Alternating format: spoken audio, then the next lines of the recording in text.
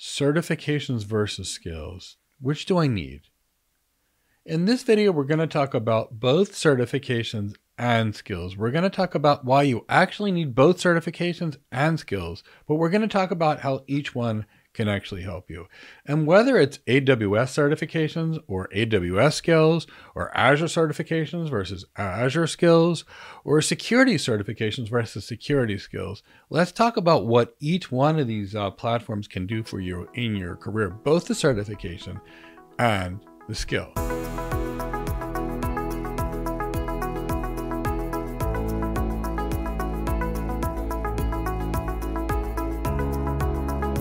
So I'm going to start with certifications and what they can do for you. And I'm also going to talk about what they can't do for you.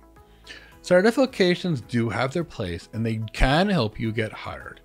For example, if you have some good certifications in your field, and we'll talk about that more later, not somebody else's field, but if you've got good, strong, focused certifications, it can help you get an interview.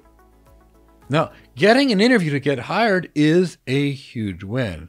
But realistically, understand that the skills that you'll gain out of a certification will not be enough to get hired. But these certifications make it very easy for you to get interviews if they are the right ones. So there's a win already there for certifications in that it can help you get an interview. And I'd like you to think about why. So let's say I have someone with a CISSP, a CCSP, and a CISM. Three of the best cybersecurity certifications in the world. That looks so good on paper, I'm going to bring them in for an interview. Now, by comparison, if someone's certifications were all over the place, like an A+, which is more related to PC repair, and then an AWS Security Advanced, and then something else that's related to DevOps, that does not build a strong portfolio. And here's the reason. There are three different entry-level certifications in three different people's careers. So the entry-level certification is probably not going to be enough to get you an interview on its own. And three of them in three different people's careers is probably definitely not going to help you get anywhere. So keep that in mind. So your certifications do matter, but the relevance of those certifications also matter. Now, here's another thing that I like about certifications. Some certifications, the best certifications, serve as a framework for actually learning. Let's take the CISSP, which is one of my favorite certifications in the world. I actually think the CISSP provides the best return on investment of any certification out there based upon it not being too complicated to do. It's nowhere close to the difficulty, say, of a CCIE, but it has almost the same respect as a CCIE. So if we look at the CISSP, it's big and broad. This thing covers a little bit about everything from physical security to, it covers a little of everything, a little bit. Now, if someone took and passed the CISSP, they probably have 15% of the security knowledge they need for a job. Wait, 15%? Yes. They still need the other 85% to be able to work. But I'll tell you, if you use that, looked at that CISSP curriculum and it said, okay, identity, and you saw that maybe there was a little in there, you could then spend the next year or two learning more about identity. And then when they talked about network security, again, you could dive deep for a year or two and learn more networking and network security. So you could use the CISSP as a framework for learning throughout your career. It has helped me in my career. I used it as a framework, and then I spent years learning about many of the domains that were actually in that after I passed the exam. So big win for certain certifications as it pertains to interviews, gaining some of your fundamental skills, and helping you to build your brand. Now, let's now talk about skills. If you don't have the skills, you cannot be hired, and you won't have the skills from just a certification. So you must get the skills. Now, you can get hired without certifications if you can get an interview. So I've trained people that had no certifications that got a big job, but somehow they had a way to get to the hiring manager.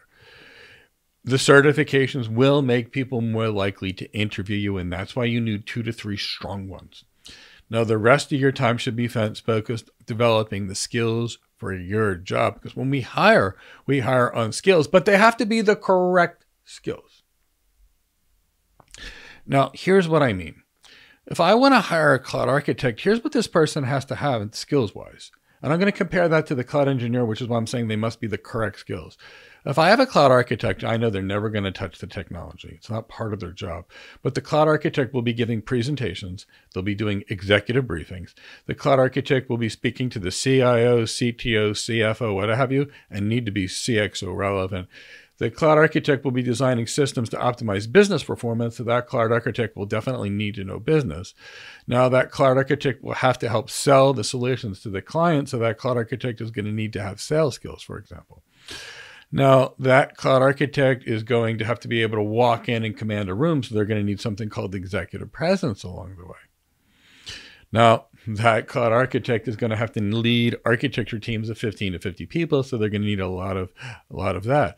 The cloud architect is going to have to manage vendors and stakeholders. Now, the cloud architect doesn't need to configure things, but they need knowledge of network design and security design and compute design and storage design and IAM design and security design and to some degree application architecture and a few other things. Now, let's compare that to the cloud engineer.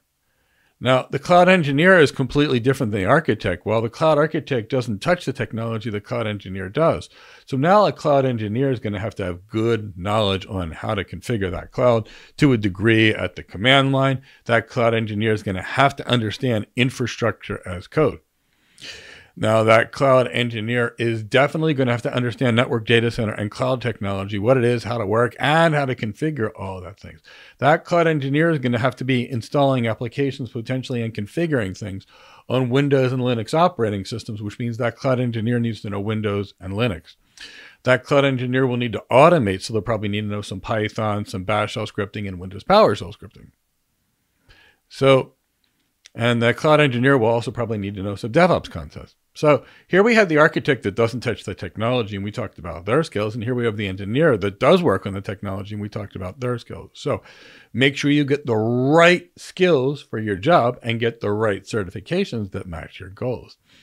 Now, that's the secret to doing it. That's the secret to making it good. Pick the right certifications, pick the big ones that most people don't do, pick the ones that actually stand out, pick the ones that you have a greatest chance of learning something in. Align them exactly with your career goals, and then get the training and the career or professional development to actually learn the skills for your job. That's the magic of getting hired, and that's what we do. For example, if I train a security architect, I would teach them the CISSP, the CISM, and the CCSP. And then after that, I would teach them how to be an architect, because that's not going to be covered in these certifications. And I would teach them more about zero trust frameworks, how to design systems, threat modeling, and many, many more things, giving the presentations, doing this. So think about in your career, whatever you do, however you do it, get your certifications, but make sure they match your job, and also get the right skills. And when you have the certifications and you have the skills, that's when you can go out there, apply, and get hired. So it's not about certifications or skills. It's about both and using them correctly. If you'd like to become a cloud architect, security architect, enterprise architect, AI architect, we have a webinar to assist you in your architecture career. Sign up for one of the free architecture webinars in the description of this video below. If you're looking to become an architect and you need some guidance, there are free ebooks on architecture careers. There are free guidebooks on how to pass cloud architect interviews and other technical interviews in the description of this video. Go check it out. It's all free.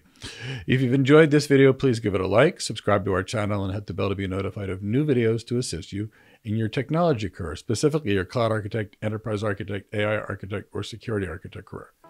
This is Mike Gibbs signing off for now, and I hope to see you on a free webinar.